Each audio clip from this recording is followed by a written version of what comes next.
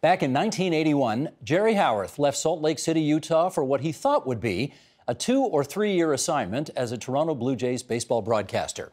36 years later, having been half of one of the all-time great baseball broadcasting teams, Jerry retired. His observations on those years can be found in his new book, Hello Friends, Stories from My Life and Blue Jays Baseball, and it brings Jerry Howarth to our studio tonight. It is so good to see you again. You too, Steve. Good to see you. I got to say, and we're going to go through the book here, I think it is hilarious that you had a 4-decade-long career in broadcasting that almost never happened because you got your teeth kicked in as a kid playing street football.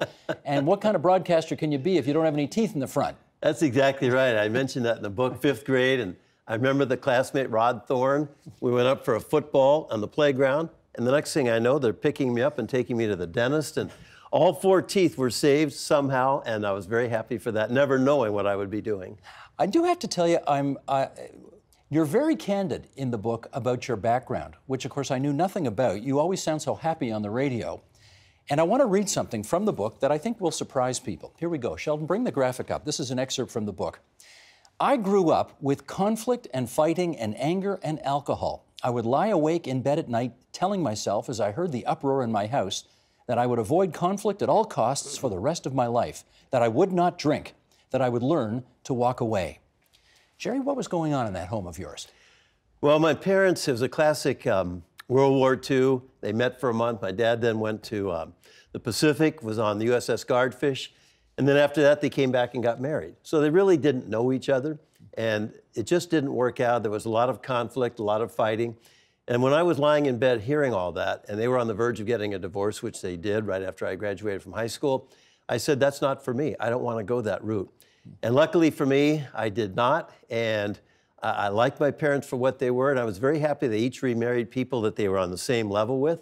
But together, it was not a good mix. You say you liked your parents, but you say in the book at one point you hated your mother.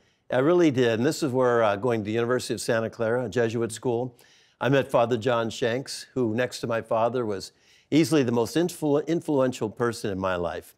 And he was the one at a retreat who told me, Jerry, don't look at your mother as you think she should be. Look at her as she is. Love that person. Do the best you can with that. And I did. And I thank Father after that because it patched up a relationship where at least it was civil rather than just putting her off to the side. Okay, let's get you behind the microphone now. You want to hear what you sounded like a long, long time ago? Yeah, We actually, the funny thing is, you know, you're known for baseball, but you didn't start in baseball. You actually started in football. And let's hear a little snippet of you many, many years ago, okay? Okay. Fire away, Sheldon. Let's go. And now your sportscaster, Jerry Howarth. From Baker Stadium on the campus of the University of Puget Sound, it's time for Lager football. Hello, everybody. This is Jerry Howarth, and right now let's bring in Doug MacArthur, who just came up from the field. Doug? Oh, my goodness. How many years ago was that? That was September 3rd, 1973. Oh, my gosh, Jerry, you sound the same. Like you were really good right from the get-go. Well, it was a good start. I enjoyed it. Doug made me relax, and he's the one, Steve, who actually gave me my break and said, Jerry, I've heard your tape. You can do this. He gave me his football and basketball job as the broadcaster. He continued as the athletic director. And when I heard that, too, just a couple of years ago for the first time, I couldn't believe it either, how natural it seemed to be. Absolutely. Now, one of the things that happened to you in the middle of calling I guess it was a AAA baseball game, which is the level just below the major leagues, you heard a voice, as you describe it in the book, saying, without me, this is meaningless. What was that? It was about a month into my career in Tacoma, and there was a foul ball hit down the left field line, and I called it. And as I paused, I did hear a voice in my head that said, without me, this is meaningless. I'd grown up in a church. I knew about God, and it was a God-fearing life that I tried to live. And so I completed the broadcast. And that night I said, Jerry, you have to act upon this. So the next day, I drove downtown, found a church in Tacoma. I dropped onto my knees and I said, God, I heard you. Without me, this is meaningless. Let me dedicate the rest of my career to you, that every broadcast is entertaining and informative, but I do it for you, and thanks for the opportunity. And that was a month into my career, which spanned 41 years. I don't want you to think this is a sacrilegious question, okay? Yes. But is it odd for the Almighty to appear at a baseball game to you? Well, what I always tell people, too, is be yourself. I remember interviewing Roy Halladay about what his work ethic worked for other pitchers, and he said, no, you have to listen to your own body. And Steve, I've been blessed with a life where God has really directed a number of things in my life. I don't wear it on my sleeve, but I live it. I'm appreciative of what's happened to me. And when I look back upon my career, a lot of benchmarks had to do with God saying, Jerry, you're going to be fine here. Just relax and enjoy what you're given and do the best you can with it. You didn't get the Blue Jay broadcasting job in year 1, but you eventually got there. You got there in year 3, and they teamed you up, of course, with the wonderful Tom Cheek, and there you were, Tom and Jerry, the second famous Tom and Jerry tandem in the world. Right. What was it like working with Tom? Well, it was great because I moved into Toronto. He's already been here 5 years. He is definitely physically the big cat. I'm the little mouse running around, so it was a perfect fit. And Tom was very gracious to me from the very first game that I did when he said, Jerry, here's a recorder, go broadcast, go interview your first game, whoever you want for the pregame show. But together we worked as two professionals. And it was never about us, it was about the game. And we weren't former players, so we didn't talk about what should be done here, they should do that there. No, we had a good camaraderie on there, it was very professional. But what I liked the most is that Tom and I were completely different, on the mic and off. And I think those make for the best teams. Then you know who's on the air. That's Jerry speaking. No, that's Big Tom with his baritone voice. We prepare differently, we broadcast differently. But what I like most about him, and I was so happy he was the #1 announcer back in April of '77, he was a sophisticated Blue Jays fan. When they won, he was so happy. When they didn't do well and they were losing, he showed that emotion too. Whereas for me, it was pretty much, here's the game, let's highlight the highlights. And that made for a great complimentary broadcast. Would you say you were friends? I'd say we were friends. We didn't do things together, but we were friends. And I got to know his wife, Shirley. There are 3 kids, and there are, I believe, 9 grandchildren. We still keep in touch with Shirley. It was a great family. And together, I think our 2 families appreciated that Tom and Jerry worked at their craft. It was not about them. It was about the audience in Canada, the people here in Toronto. So yes, we were friends that way. And you can be friends without having to socialize and do a lot together. I don't think you mentioned this in the book, Jerry, and if you did, then I missed it, because my recollection is, and you straighten me out here if I'm wrong, you did such a solid for Tom Cheek in the 1992 World Series. Just to remind everybody, it's Game 6, it's in Atlanta, it's extra innings, the Jays take the lead in the top of the 11th, so you know in the bottom of the 11th, if Atlanta doesn't score or doesn't score enough, it's over.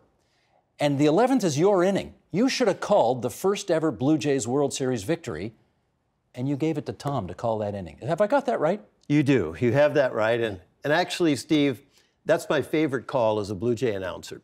Because when the Blue Jays did score, Tom, after the 9th inning, he did 10th. I did the 11th, and we went every other inning. And after Dave Winfield hit that double, I realized, Jerry, do the right thing. I missed the first 5 years. Tom, the first 3 years, called over 100 losses each year. And he was the Blue Jays broadcaster. I was happy to be part of the team.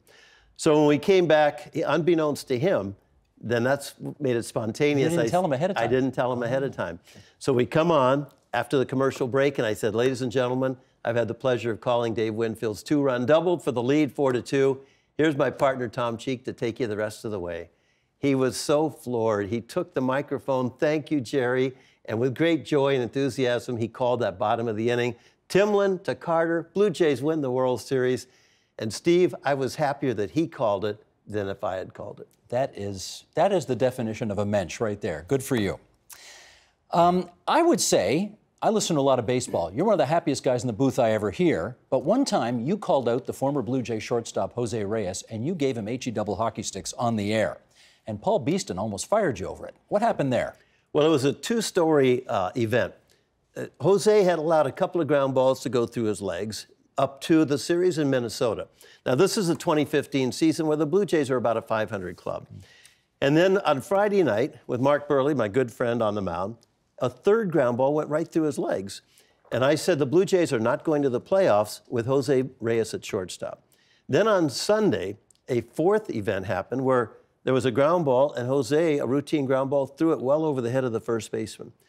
And I said once again, if the Blue Jays are going to the playoffs, they need to have a different shortstop because he's hurting everybody on the team. And I pretty much left it at that. I've always told young broadcasters, if you're going to be constructively critical, pretend that that player is right there to your left. So I did. I always did that in my career. So I had told Jose already, this is how I felt. The problem was, 3 days later on Wednesday, on Dean Blundell's morning show, he asked me to come on. I knew what he was going to talk about. I had 2 ways I could have gone. One, just say, Dean, I'm not commenting on it. I already did. 2, let's address it. And that's when 3, as my son Joe said, we heard Dad's voice. Dad got a little bit firm, and I started to think about Burley and everybody else and the playoffs, and they were suddenly slipping away because of Reyes, and I got too firm. And that night, Beeston called me into his office. I've known Paul since day one. He says, Jerry, first thing he said was, I'm not here to fire you, but I'm disappointed in your tone of voice and how you said what you said. And I said, I am too. I went the wrong way. I was good on the air, being constructively critical, but I went too far. And the capper to the story was Alex Anthopoulos, a great friend. He and Paul Beeston were the ones who called me after my surgery with JP Arancibia. Alex said, Jerry, it took us another almost 3 weeks to make that deal for Troy Tulowitzki because Colorado kept asking me, what's wrong with Jose Reyes from what we're hearing? And luckily for me, the deal came. Tulowitzki was instrumental in 15 and 16. And I have no regrets about what I said, but it was that tone of voice that probably could have been much softer. Gotcha. Jerry, we're going to do a bit of a lightning round of baseball quiz questions here, okay? Yes. I mean, you've seen like as much Blue Jay baseball as anybody in the world alive today. So let's go through this. Who's the best Blue Jay pitcher ever? I would say Roy Halladay. Oh, Jerry, you're wrong, but that's okay. Dave Steve would be a close second. I would say the other way around, but that's okay. Who was the best player ever to put on a Blue Jay uniform? Roberto Alomar. On that, you are correct. Who's the best player you ever saw on any team in Major League history? Well, the two, Roberto Alomar and growing up in San Francisco, Willie Mays. He is the greatest of all time still. Who's the greatest hitter that ever lived? Greatest hitter who ever lived? Boy, that's a great question. That's an easy question, Jerry. I'm going to have to say Pete Rose. Jerry, I'm so disappointed in you. It's Ted Williams. Everybody knows that. Well, he was very good, no question about it. Okay. This one we're going to fight about as well. Who hit the most important home run in Blue Jay history? Roberto Alomar. Oh, my God. Like, how do you not say Joe Carter? Well, because if it weren't for Roberto's home run in '92 and the Blue Jays lose that series to Oakland, there would be no Paul Molitor, Dave Stewart, Joe Carter. I don't think the Blue Jays would have even gone back to the World Series in 1993 without Roberto getting the chokers label off the shoulders of the Blue Jays. Okay. So all Joe Carter did was hit a home run that won a World Series, which has only happened twice in 100 and how many years, and that's not good enough to be number one on Jerry Howarth's list. Okay, I got it. What's a better name, Sky Dome or Rogers Center? I would like to see both, the Sky Dome at the Rogers Center. Well, that'd be okay. Who's your favorite Blue Jay ever? Tom Hankey. The Terminator. The Terminator. He was wonderful, yes. Wonderful heart, great pitcher, and just a tremendous family man. What is your favorite Blue Jays trivia question? Who was on deck when Joe Carter hit the World Series home run to win it? Don't tell me. Don't tell me. Is it Alfredo Griffin? Very good. Okay. It was. All right, good. That put a lot of pressure on me there because I think I know my baseball. And actually, you had another great trivia question in the book about Willie Mays being on deck. For whose home run? Bobby Thompson's home run off Ralph Rankin. The miracle on Coogan's Bluff. Okay, Jerry, I got to take you to what I thought was your greatest call ever. This is just my opinion. What do you always say when a Blue Jay hits a home run? There she goes. Okay. Here we are, 2015, Blue Jays hosting the Texas Rangers. It's the decisive Game 5 in the American League Division Series, and a guy named Joey Bats is at the plate. Roll it, please. 1-1 on Jose.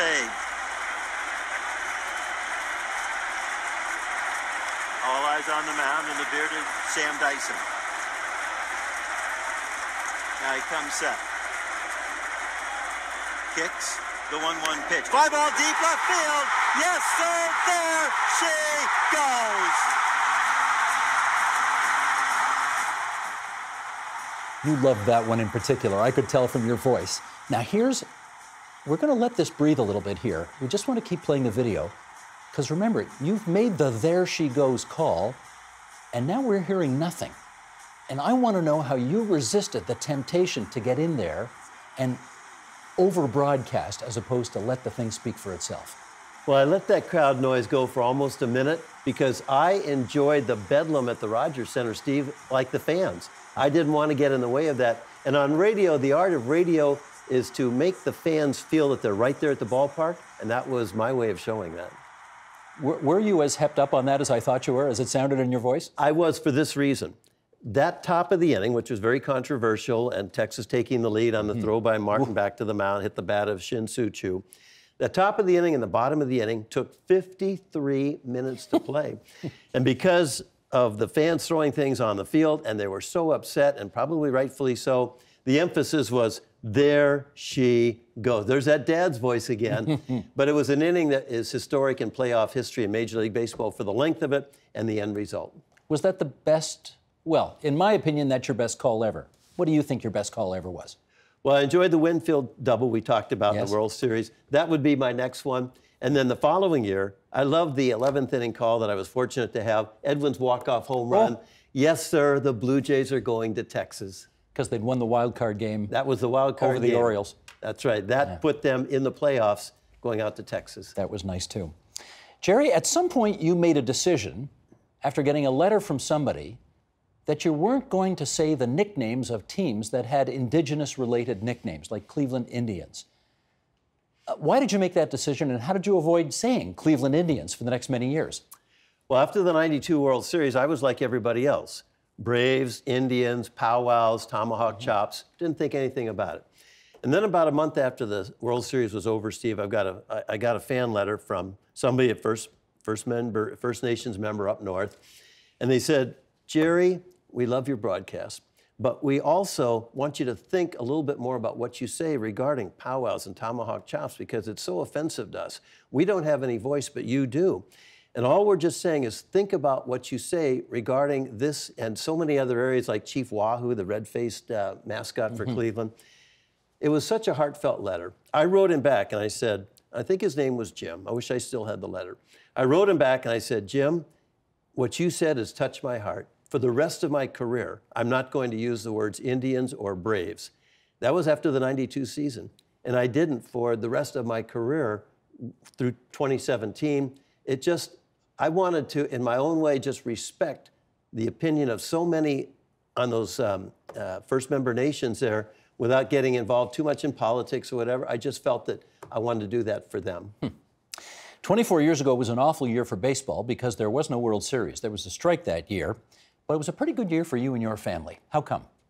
Well, we became Canadian citizens. 1994, Paul Godfrey's wife, Gina, was a citizenship judge.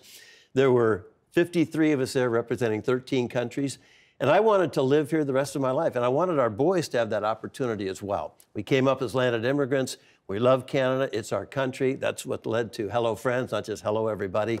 So we became citizens. And as Gina left, I said, and there she goes. Very good, very good. Do you feel different now that you're Canadian? No, this is a wonderful country. We have enjoyed every year here. I spent my first 35 years in the States, my last 37 and counting here. And Canada is our home and native land. I look at it exactly that way. And I'm just so happy I came up here not only to broadcast, but become part of the fabric of not only Ontario and Toronto, but all across Canada. Well, again, for those who aren't necessarily sports fans who have hung in there through this interview, when anybody hits a ball that goes foul but starts fair, Jerry has a way of calling it. What do you say, Jerry? Hooking, hooking, and then I don't know what the end result is, foul. Well, Jerry, I'm just going to say this interview is hooking, over. It was a great interview. I so appreciate you making the time for us. The book is called Hello, Friends, Stories from My Life and Blue Jays Baseball, and it's brought Jerry Howarth to our studio. And many, many happy years ahead for you and yours, I hope. Steve, thanks for having me. I've enjoyed our friendship. Me too. The Agenda with Steve Bacon is brought to you by the Chartered Professional Accountants of Ontario, helping businesses stay on the right side of change with strategic thinking, insightful decisions, and business leadership. Are you on the right side of change? Ask an Ontario CPA.